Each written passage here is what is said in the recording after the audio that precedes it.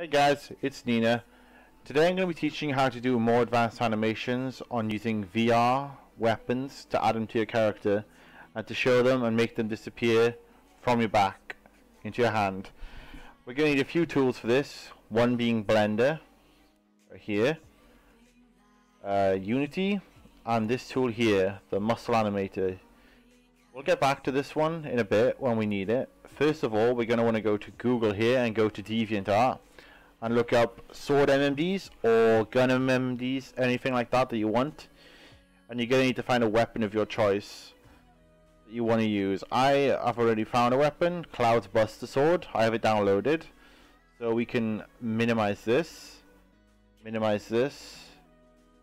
close that. Now we need to open this up real quick. Okay. If any models show up pink after you've downloaded them, just go to options up here, go to name encoding, and do Japanese, and then export it to your desktop here. This should fix any models that come up purple, just in case anyone has that problem for anything.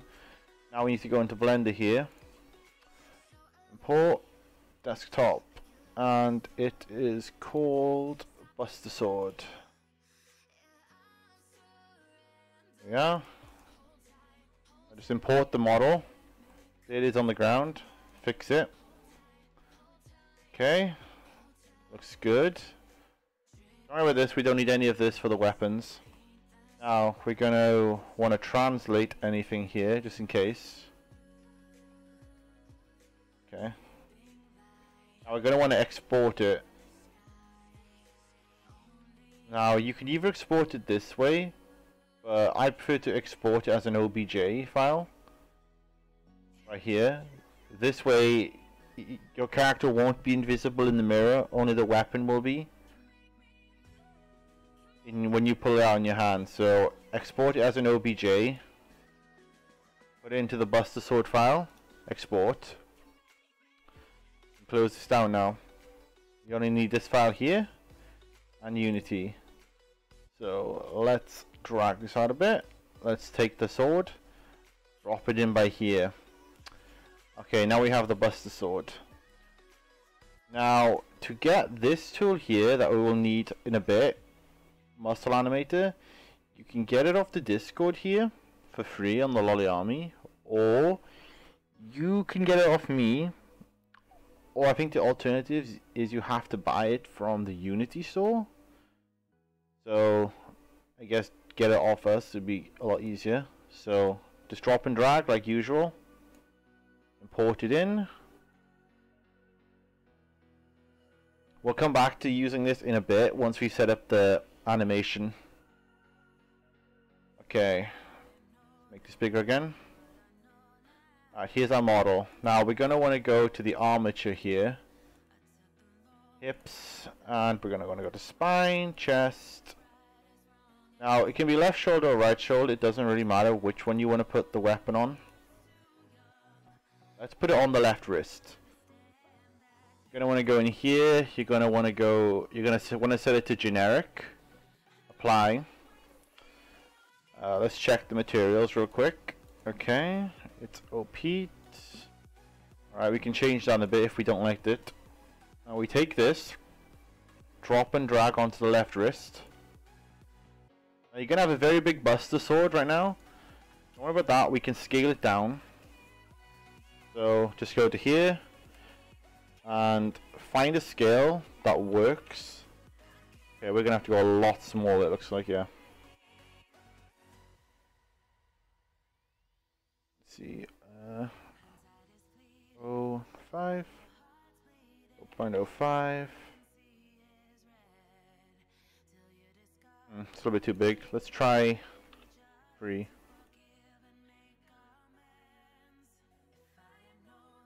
Okay, maybe not. 1. This is always the fun part of it, guys. Trying to scale it down correctly. It's a bit smaller than what Cloud would use, but it will do for now. Don't worry about the positioning in the hands for here right now. We can fix this after. Right now, we're going to want to make a duplicate in a second, but if you want this to be on the back, like on her back here, or at your model's back, it's just a simple factor of finding the spine here, selecting the weapon, dropping and dragging it, boom, there we go. Now we just need to copy the scale of the one in the hand, so 0.01.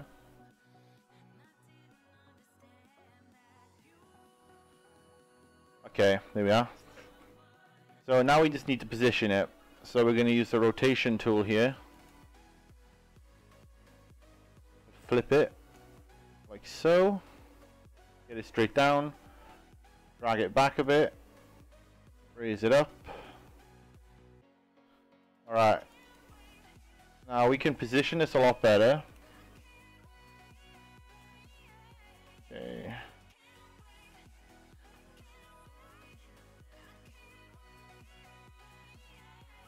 Just make sure it looks alright.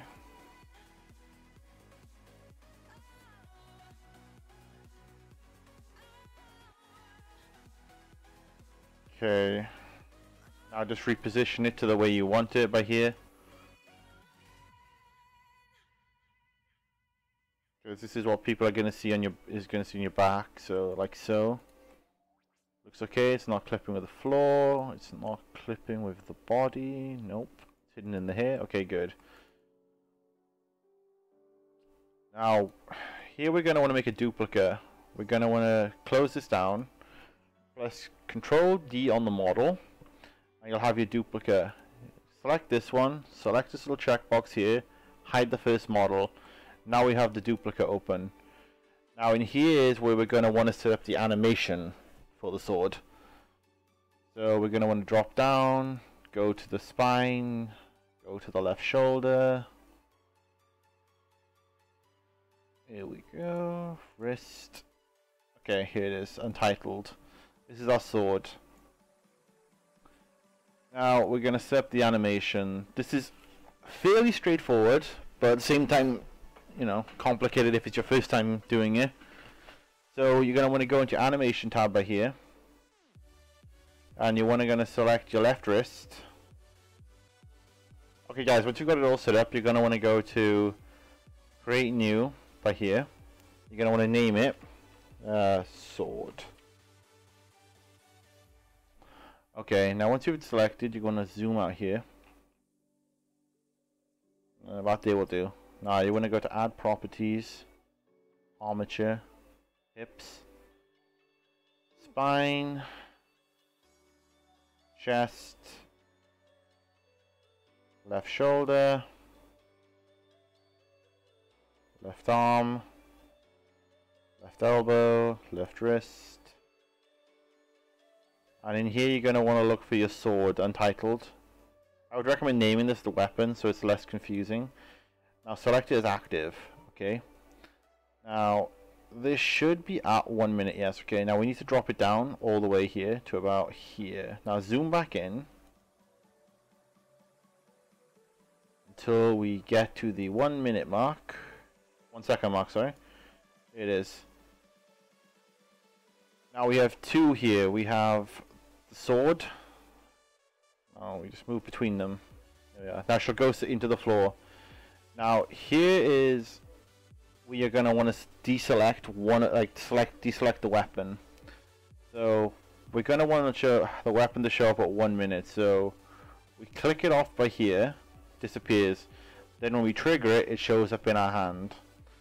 Now if you want the sword on your back to disappear as you pull it out in VR, it's just a simple matter of adding a property, going back into here, go into your spine where you've placed the weapon before, untitled, set it as activated. Alright, now we have the sword here. This is the second one. This one doesn't matter, you can just do this. Make sure that these are both clicked off so the sword will disappear permanently as soon as you activate this. Because it will be mapped to the same trigger that you use. Because the sword on your back will always be set to active. Okay, so now that's that finished. We can go back into the project folder here. And here's our animation. Take it into assets, like so. Okay, now we can close this down, hide this model, select this model. Okay, now you're going to want to hide this weapon. Well, we don't have to hide it yet, we can hide it after. First of all, we're going to want to go to assets. Now you're going to want to make sure loop is off, so it works. Then you want to go to your baked in file from the previous tutorial I taught you on how to do custom animations, overrides. And you're going to want to place this as one of your emotes. Like, place it as one of your hand gestures here. Let's go with handgun. I'll put it there. Now when you do a handgun emote, it should show up in your hand. Now, the part we're going to have to do here is setting up the positioning of the sword in the hand. This can be done through, well, let's see here. The best way to show you would be to like do it this way. Let's see, animation made. Now we're going to want to look for the sword one here. There it is, sword. Okay, now we're going to want to disable this for now. Oh wait, no, not the model. Whoops, my bad. Going to want to disable the sword in the hand, like so. Okay, now going to want to go back to the main model here. Animation, sword. Oh, no, that's anime salute, sword. Okay. Don't worry about her sinking into the floor like this. You can fix this after. Now, you see how the sword on her back disappears? That's what we want. So here we go. We're going to want to need to go to the sword. Oops. Okay, here we go.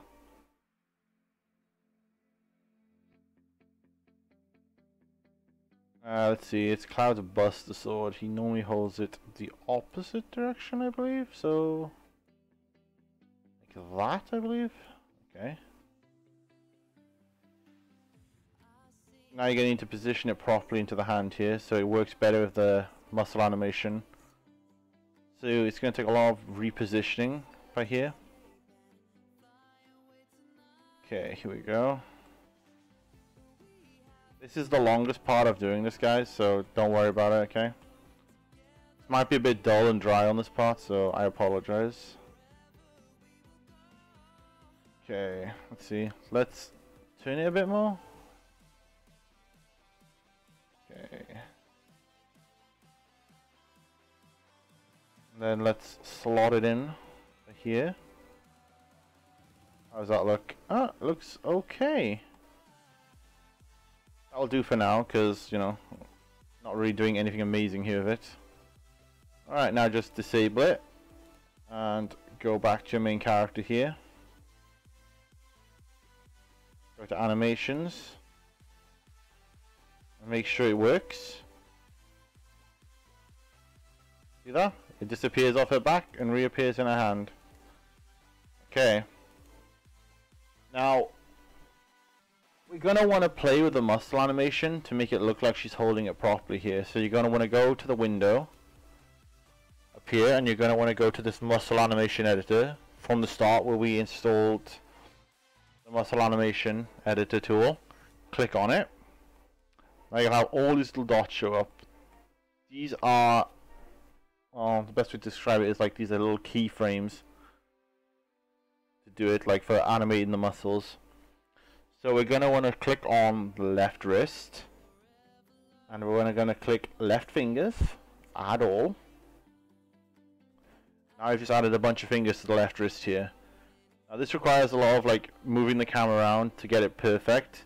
Though it looks like originally from her hand positioning it's not too bad, so we won't have to do much. Each one of these sliders here controls the fingers and their positioning. So if we were to move this one, it moves it forward or backwards.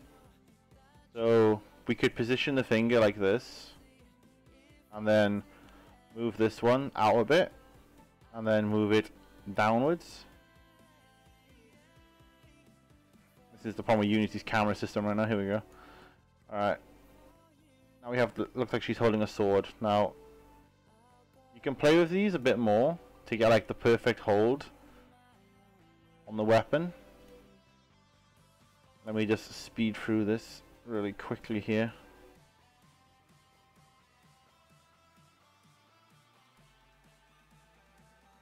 This can be like, you know, as nice as you want it or as ugly as you want it to be. Just depends on your preference, really.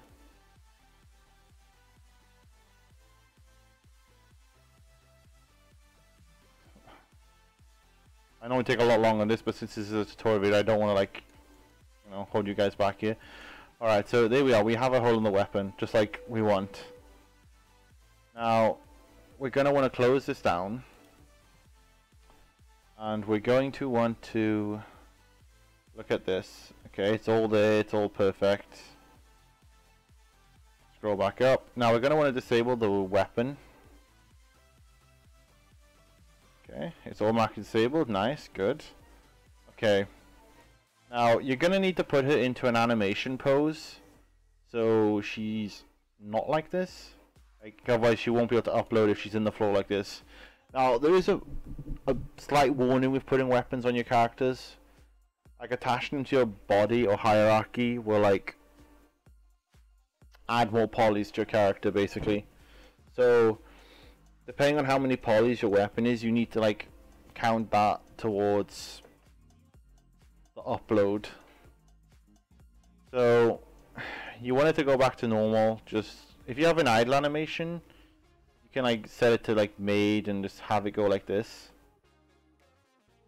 Or, for instance, you know, oh, make sure this is ticked as well, otherwise you will go in not working correctly.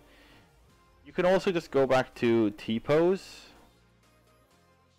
Let's see, T-pose here. Play, boom.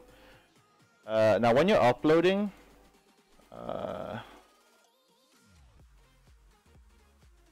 okay, good, she's under, just under, mind you. Alright, now, she might sink into the floor again. Hang on, is that selected?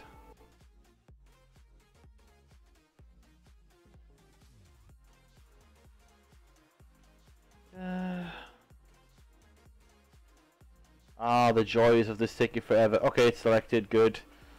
Let's check back in the scene. Okay, she's still in T-pose mode. Okay, that's what you want. So I'd recommend putting her back into avatar control T-pose mode, and you should be good to go.